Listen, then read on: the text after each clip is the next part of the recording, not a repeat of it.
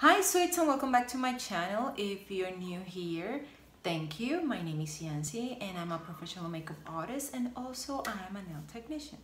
And today I wanted to use the other palette that I got from Alter Ego. This is a really affordable brand and with really good quality, by the way. I'm using for the two looks that I'm going to show you the Sahara palette. This is the unique part of the palette, is kind of a velvety feeling to it. I really like the art of the packaging, and on the actual palette itself it also has the same art as in the unique card. It has the same feeling to the packaging. It is actual cardboard as well, and on the back of it it has the names of all the eyeshadows. When you open it, it has a mirror in one side, and in the other, this is the color story. It comes from the Biba palette from Natasha Denona. I don't have that palette, but I have heard a lot that this was a really good quality, and it is really similar to the color story of that palette, which I'm gonna grab at some point for myself. It is a 15 pan eyeshadow palette. It has only 3 metallics and the other 12 are matte shades. You can get all of the neutral looks that you will need. This is more an everyday, work-related, casual, formal palette, meaning that you can get a lot of looks from it. In my opinion, this is an excellent quality palette. It weighs a little bit, but not much. It is travel friendly. I didn't get the opportunity to use just 4 shades. I'm only talking about 11 of them, but all of the ones that I use, they work really nicely. They brought a lot of opacity, a lot of color payoff. They were really easy to blend, user friendly. You don't need a high skill set to use this palette. I use brushes and I use my finger. I only use my finger to apply the metallics. The mattes, I only use brushes, by the way. Also, I always prep my lid. I use the Milani eyeshadow primer for the 2 looks, and I really like the 2 looks that I came with. Without any more rambling, we're gonna go to the looks. The first one that you're gonna see, I started, as I said previously, with my Milani eyeshadow primer. I started with the shade Savanah, which is a matte shade. This is the color of it. This one I applied it above my natural crease because I can't use my natural crease. I have downturned eye, so I have to lift my eye in some way.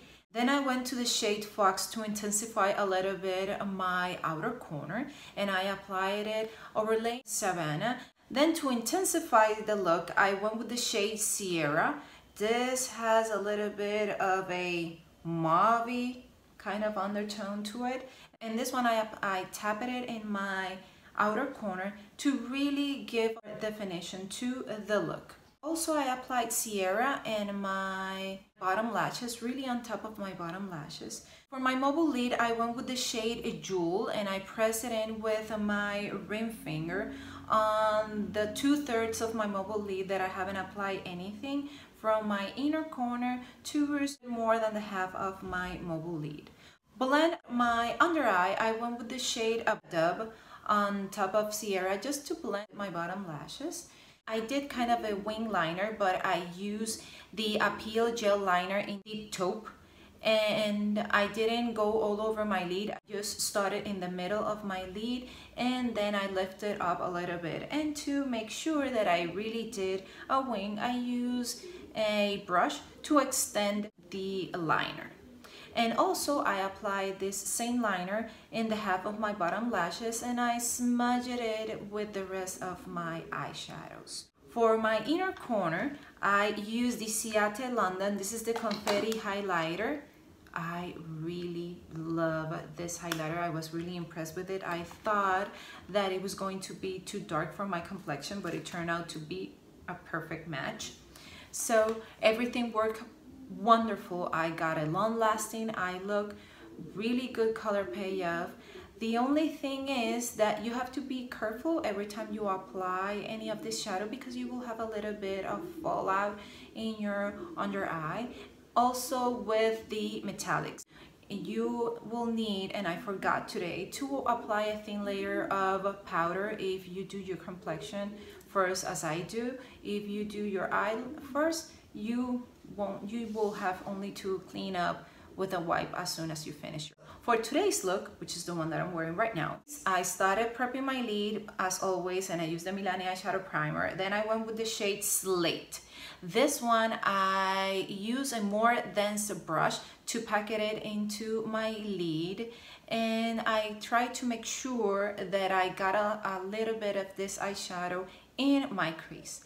Then I went with the shade Clay with a all over brush, and I pressed it overlaying Slate, and they blend seamlessly. I didn't even have to put a little bit of effort into blending these two shades together. They did the job perfectly.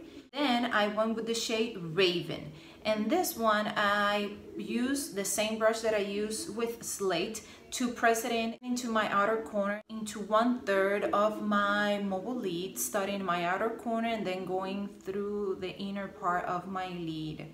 Try to apply it going over my crease, and I blended it just a little bit with a blending brush. Then I went with the shade Mesa, and this one I really pressed it into my outer corner because I just wanted it there. I didn't want to darken it a lot at this look. I work it in diagonal, like trying to go towards my eyebrow.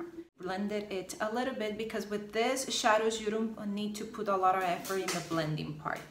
Also, I applied Raven in my bottom lashes, just to the half of my bottom lashes, and I apply with a flat brush a little bit of Mesa on top, but really on top of my bottom lashes, just to 1/3 of it. In my mobile lid, I went with the shade Mirage, and I apply it with my ring finger, overlaying Raven.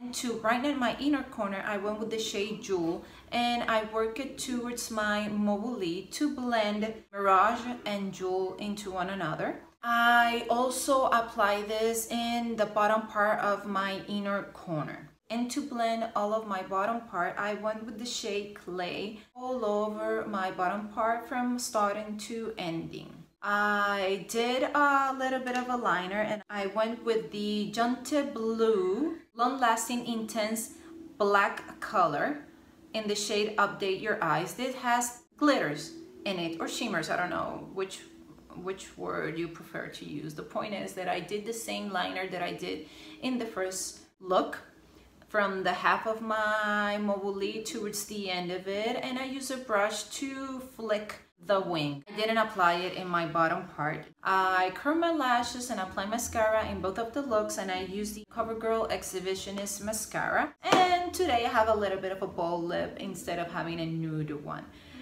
What these two looks have in common is that they are neutral. Also, they were really easy to blend, and I use the, as you already may know, I use the same eyeshadow palette, which I highly recommend if you are in the search for a palette. This is a really good and affordable one, if I may say so myself. So sweets, I hope you like it, and if you did, give it a thumbs up. If you haven't subscribed to my channel, please do so. I really appreciate it. And if you want to get notified every time I upload a video, press the notifications bell. And I will see you in the next one. Bye.